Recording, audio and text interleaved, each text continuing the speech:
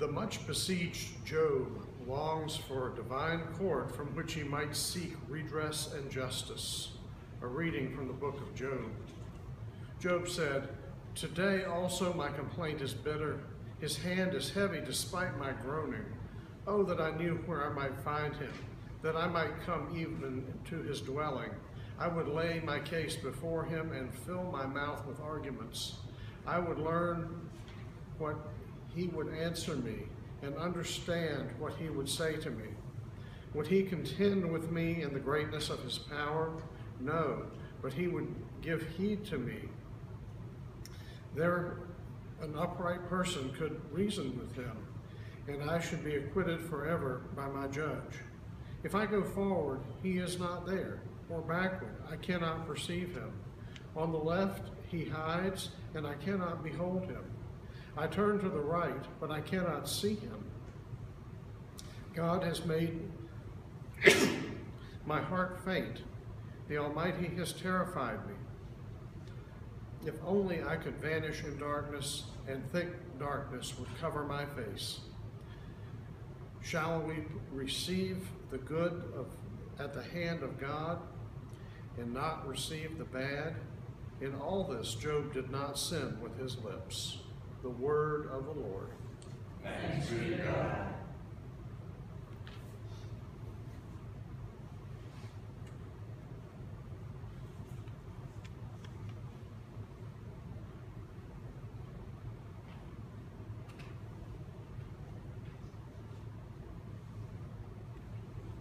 Let's read together the verses of Psalm 22. My God, Why have you forsaken me, and are so far from your cry, and from the words of my distress? O my God, I cry in the daytime, but you do not answer. My night is well, but I find no rest. Yet you are the Holy One, enthroned on the praises of Israel. Our forefathers put their trust in you. They trusted you to deliver them. They cried out to you and were delivered. They trusted in you and come out with shame. But as for me, I am worn and no man, scorned by all and despised by the people. All who see me laughing to scorn. They curl their lips and wag their heads, saying, He trusted in the Lord. Let him deliver him. Let him rescue him, if he delights in him. Yet you Lord, you took me out of the womb, and kept me safe upon my mother's breast. I have been entrusted to you ever since I was born. You are my God, I was still in my mother's womb. But now my heart beating, for trouble is near, and there is none help. Many young bulls encircle me, strong bulls of Bashan surround me. They open wide their jaws at me, like a ravening and roaring lion. I am poured out like water, all my bones are out of joint. My heart within my breast is melted wax. My mouth is dry like hot boxes. My tongue sticks to the roof of my mouth. You have laid me in the dust of the grave.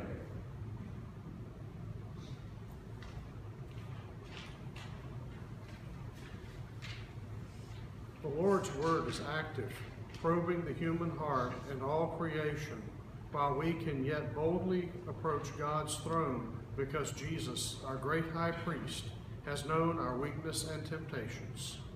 A reading from the letter to the Hebrews. The word of God is living and active, sharper than any two-edged sword, piercing until it divides soul from spirit, joints from marrow. It is able to judge the thoughts and intentions of the heart. And before him no creature is hidden, but all are naked and laid bare to the eyes of the one to whom we must render an account. Since then, we have a great high priest who has passed through the heavens, Jesus, the Son of God. Let us hold fast to our confession. For we do not have a high priest who is unable to sympathize with our weakness, but we have one who is in every aspect, has been tested as we are, yet without sin.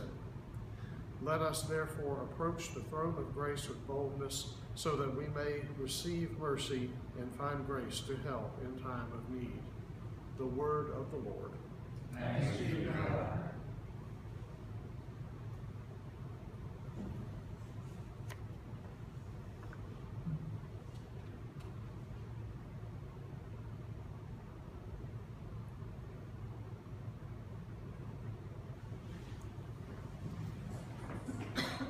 A song to the Lamb.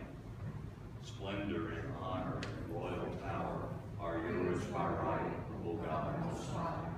For you created everything that is, and by your will you were created and have their being. And yours by right, O Lamb that was slain. For with your blood you have redeemed for God, from every family, language, people, and nation, a royal priesthood to serve our God. And so to the one who sits upon the throne, and to Christ the Lamb, be worship, praise, dominion, and splendor, forever and forevermore.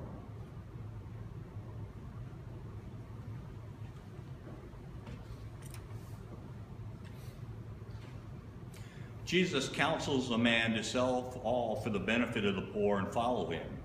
And he then teaches how hard it is for those with riches to enter the kingdom. Disciples who now surrender much will receive back all manner of new relationships to the age to come.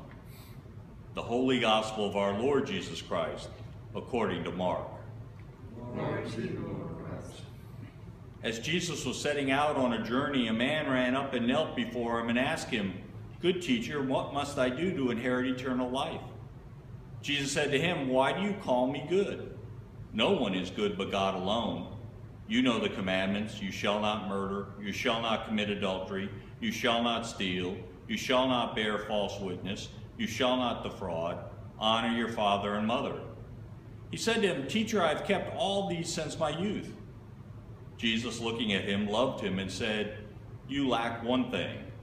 Go, sell what you own and give the money to the poor, and you will have treasure in heaven. Then come follow me." When he heard this, he was shocked and went away grieving, for he had many possessions. Then Jesus looked around and said to his disciples, "How hard it will be for those who have wealth to enter the kingdom of God." And the disciples were perplexed at these words. But Jesus said to them again, "Children, how hard it is to enter the kingdom of God. It is easier for a camel to go through the eye of a needle than for someone who is rich to enter the kingdom of God." They were greatly astonished and said to one another, "Then who can be saved?" Jesus looked at them and said, "For mortals it is impossible, but not for God. For God all things are possible." Peter began to say to him, "Look, we have left everything and followed you." Jesus said, "Truly I tell you, there is no one who has left house or brothers or sisters or mothers or father or children or fields for my sake and for the sake of the good news, who will not receive 100-fold now in this age, houses, brothers and sisters, mothers and children, and fields with persecutions, and in the age to come eternal life. But many who are first will be last, and the last will be first." The Gospel of the Lord. Praise to you, Jesus. May the words of my mouth, the meditation of all our hearts, and every action of all our lives be always acceptable to you, Lord, our strength and our Redeemer. Amen.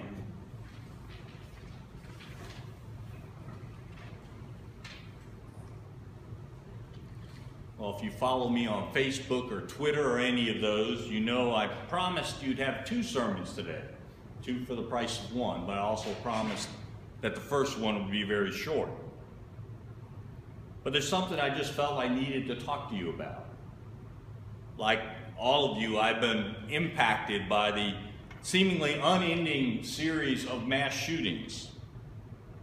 And like you, I've wondered what can be done. What would end this terror? There are lots of ideas floating around. I'm not going to take sides on which one is the best. And we certainly need to remember the victims and all those who have been impacted by these terrible acts. To remember them and pray for them, that's very important. But today I want to ask for your additional prayers. See, as we worship here today, around our country there are, I don't know how many, let's say 20 people, most of them young men, who are sitting on their bed contemplating being the next mass shooter. I can't prove that statement, but I firmly believe it. There are people out there right now collecting guns, picking out targets, planning their big moment.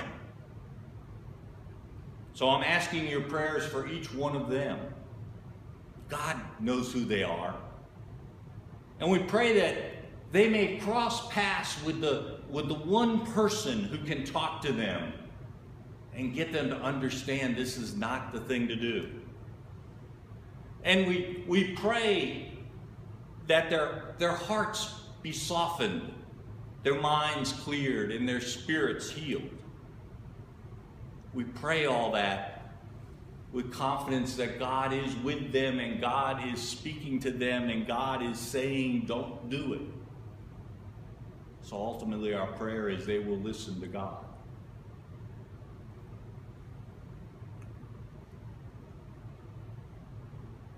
So that's sermon number 1.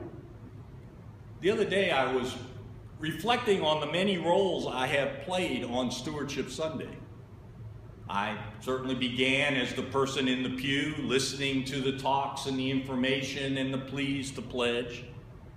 And then I was appointed to the Stewardship Committee. I mean, who hasn't been there? And I was making the talks. I was asking people to consider pledging.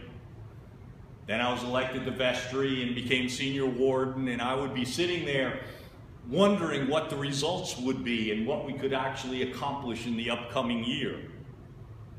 And then as a priest, my role has been to try to put it all into perspective, and specifically into a theological perspective, the perspective of our relationship with God.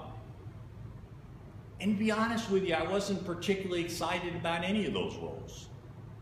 I mean, few people like asking for money. Few people like being asked for money. Religion and politics are actually more acceptable topics of conversation than how much money we earn. And the irony in all that is that Stewardship Sunday is about one of the very first commandments God gave us. In the first chapter of Genesis, Jesus tells human beings to be fruitful and multiply, and to be stewards of all creation. Now, that's something we don't connect with real well because we don't use the term steward a lot. A steward is someone who's given authority and responsibility to care for the owner's property. So for example, if you had a factory with a factory manager, or maybe the factory is owned by a multinational corporation, well, the factory manager is the steward for that corporation. The factory manager is the one trying to take care of what's going on at that factory and make sure it's done well. Well, as I said, this Sunday is not my favorite one. And know that I'm not going to get into any of the specific needs of All Saints. That's the job of the vestry and the finance committee and the stewardship team. They will answer your questions this afternoon during the luncheon and the cottage meetings which have been scheduled. I would urge you to attend. This year is particularly important because the information that is collected at these meetings, both the luncheon and the small groups, will be shared with the search committee, and that will have an impact on the process of calling your next rector. So this is a really important year. Your new rector isn't going to come in and change everything so you don't recognize All Saints. No, your new rector will come in and build on your traditions. But that said, having a new rector after 21 years is a big change. And the candidates who will look at All Saints will look at the history, and especially the recent history, to get a feel for where the church is going. The new beginning that rector will bring to you will be built upon the strengths of this congregation. And All Saints has so many strengths. I have to suspect you barely notice them anymore. After all, a church is not the building, it's not the administration, it's not the programs, it's not even the outreach. A church is the people. And All Saints is a very strong, committed, loving, caring group of people. Understanding that the church is the people is why over the past few years I've become to see Stewardship Sunday in a new light. It's about being good stewards of the church, of the people. And yeah, it takes money. We all know that. But we need to see money as a tool and not a goal. And when we can make that step, it takes on a totally different perspective. God has placed this church in our hand. Think about that. Reflect on it. In Genesis, we are told that God put all of creation in human hands. Now we are told that the specific community of All Saints Episcopal Church of Greensboro, North Carolina, has been placed in our hands by God. I think when we do reflect on that, the thought may be weakened somewhat because most of us tend to minimize God. We tend to reduce God into a good friend who's walking alongside of us, and there's nothing wrong with that image. That's part of who God is. But God is a million times more than that. Try to get in touch with the Creator. Try to get in touch with the entity who is so powerful that all the universe was created by a single word. An image that might help. Somewhere in this room there's probably an ant crawling around. Well, I want you to think about your relationship between yourself and that ant.